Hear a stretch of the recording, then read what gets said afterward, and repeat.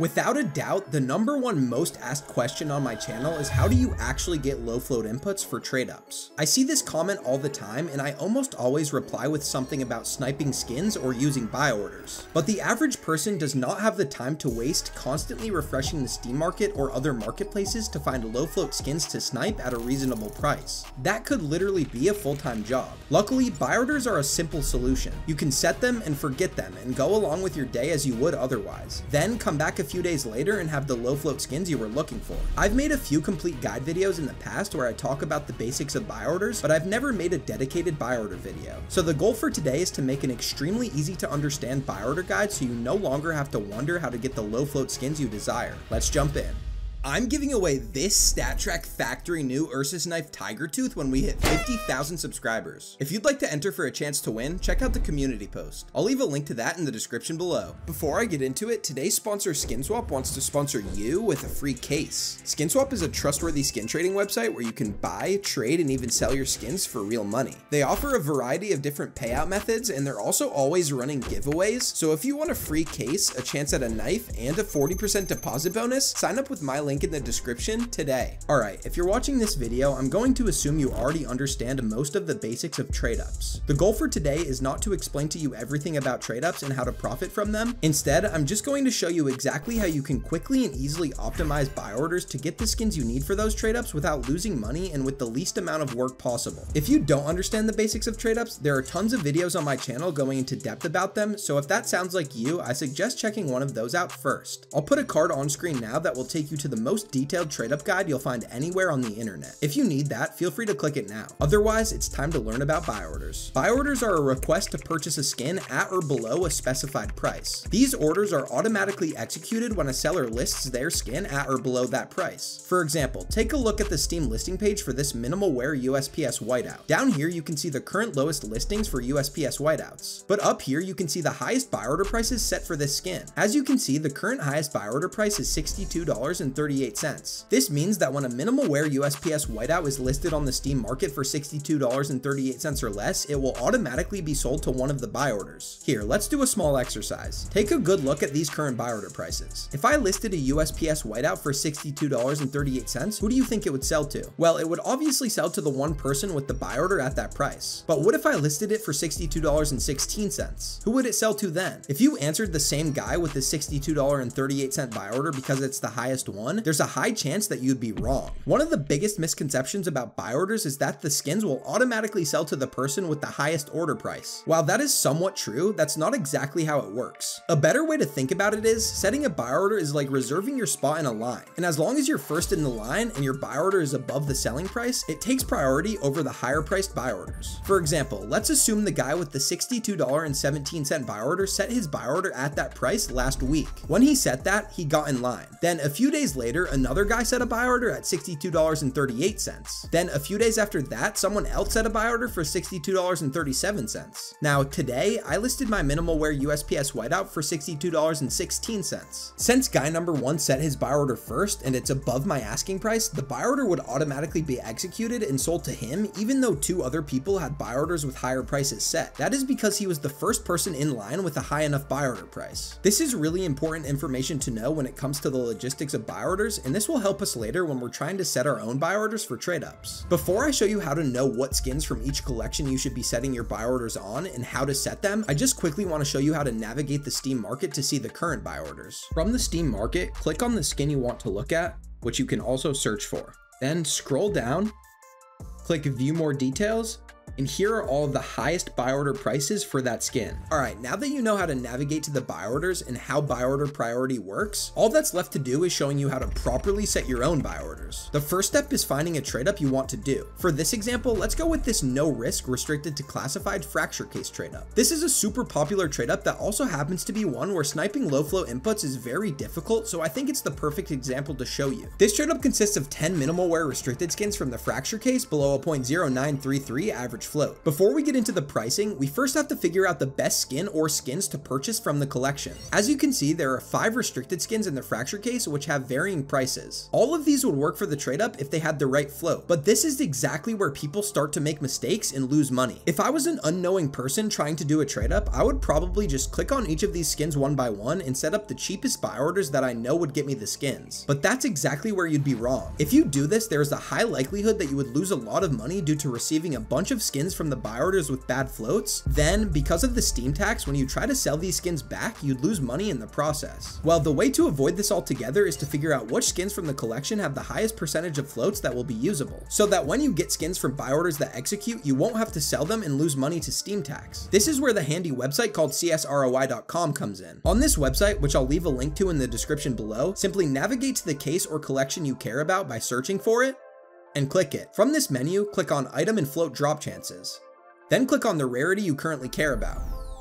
Then click on the first skin. As you can see, this somewhat complex graph shows up. What this graph does is it calculates what percentage of skins that are unboxed from the collection have the specific wear that we specify. Keep in mind, you can do this for any collection and any wear, but to break it down for you, let's continue with this restricted fracture example. As I showed you before, we are trying to get minimal wear skins below a 0.0933 average float. So with the Galil connection selected, let's click on the minimal wear section. With this highlighted, you can see the statistics of floats in this range. 25.55% of all Galil connections are minimal wear. The range is minimal wear, so it is of course set between 0.07 and 0.15, in which the average float for this skin is 0.10210. But we don't care too much about that. What we want to know is what percentage of minimal wear Galil connections will have an average float of 0.0933. So to figure this out, let's set the average float box to just that. 0.0933. Now, as you can see, the number in the maximum float box over here changed to 0.11660. And to put this as simply as possible, this number will change and be very different for every skin. Each skin in the game has a different float distribution, so even if I type 0.0933 on a different skin in the minimal wear section, the maximum float number would likely auto-populate to something else. Luckily, you don't have to worry about this stuff at all. I just wanted to explain it to you in case you care. But what you do have to care about is this number right here, the 78.15% number. After we typed in the average float we desired, this number changed. This number means that 78.15% of all minimal wear Galil connections that are unboxed will have an average float of 0.0933, since that's what we typed in. And that is a very high number. So even though it wouldn't be exactly 1-to-1, we can assume that if we set buy orders on minimal wear Galil connections, around 78% of them should come out with an average float of 0.0933. This doesn't mean that 78% of the skins will be below 0.0933, but the average of the skins we get will be. So some of the skins could be 0.071 float, and some could go all the way up to 0.11660, but the average over time should be 0.0933.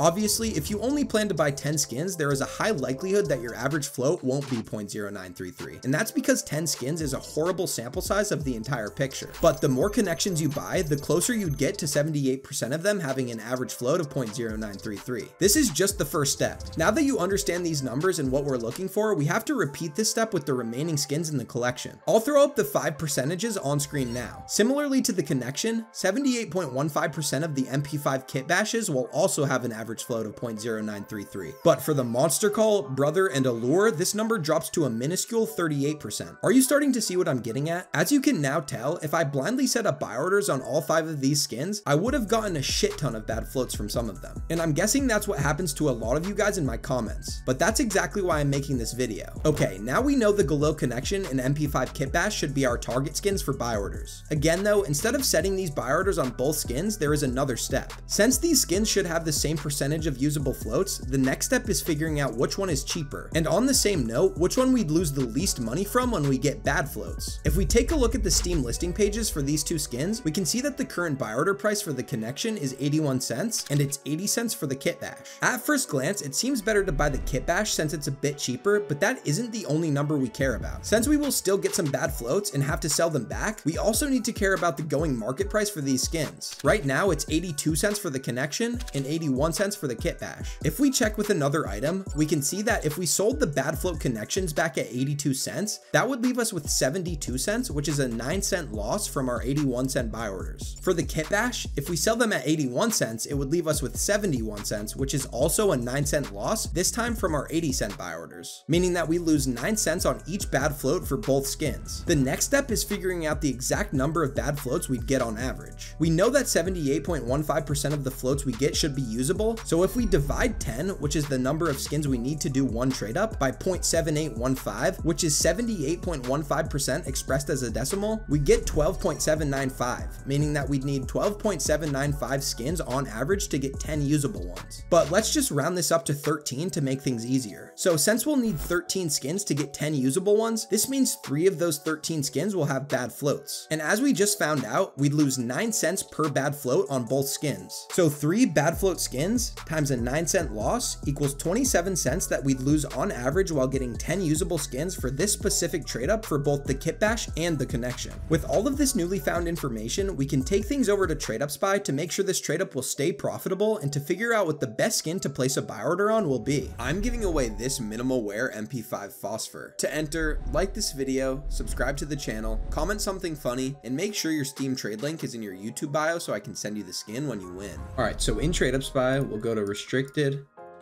fracture, minimal wear.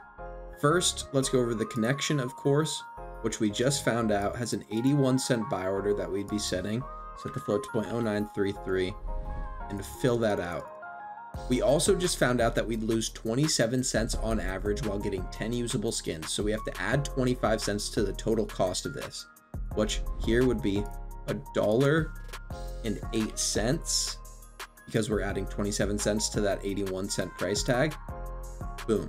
So we would find out that this still is a profitable trade up at 100.72% profitability, with now a total cost on average, of course, of $8.37, and we'd be making around 6 cents per trade up. The Tooth Fairy is a loss, the Entombed is a 1-cent profit, and the Vogue would be a 26-cent profit. But now we have to check it for the kit bash. So in here, do the kit bash. This one was an 80-cent buy order. Set it to 0.0933 again. Fill it out.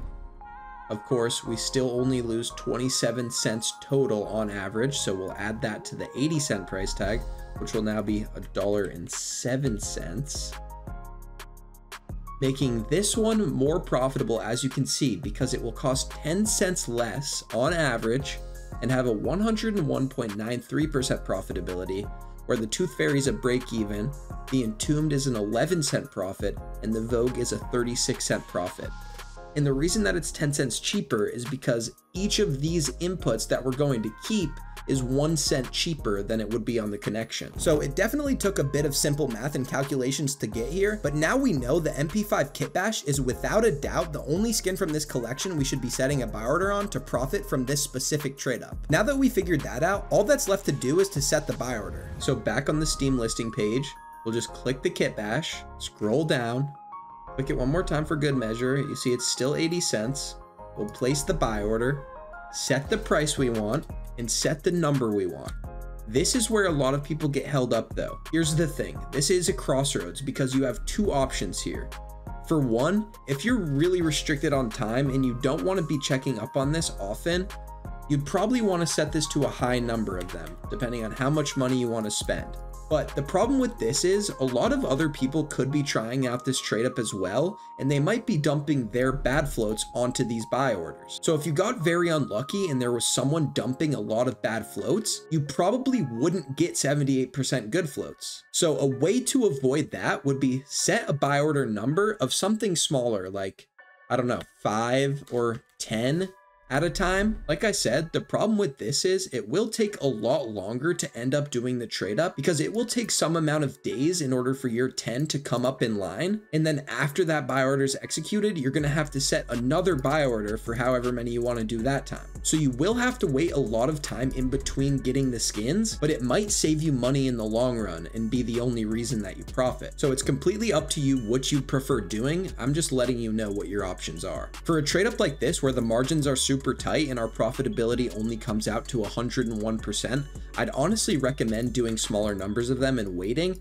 because if you do get too many bad floats, you're almost guaranteed to lose money. But for a trade up with something like a 120% plus profitability, there's no reason not to just set bigger numbers and spend less time on the Steam market. And that's everything. Once the buy order executes, all that's left to do is to use a trade up calculator like Trade Up Spy to input the floats we get from the buy orders to find the most efficient combination that will leave us with an average float of, in this case, below 0.0933. Then sell the remaining skins that we don't use. Remember, you're not selling every float above 0.0933. You just need to make sure your average float is below that requirement and then sell back the remaining ones that you didn't use. This was just one very specific example. Some trade ups that you find or see online won't have input skins with such a high percentage of potential usable floats, but some will be even higher. That's why you need to make sure you are checking what the actual profitability would be of the trade ups based on the numbers that I just showed you how to find. Remember, these are all averages. Nothing will be exactly 1-to-1, but it is the best estimate you can get. So the higher profitability trade ups you find, the less room for error. Lastly, I know it can be hard sometimes, but use common sense. This strategy isn't meant to make you a full-time salary. Making money from trade ups is just an added bonus that you get from a fun hobby. Here's a quick recap of the exact order of things you should do. 1.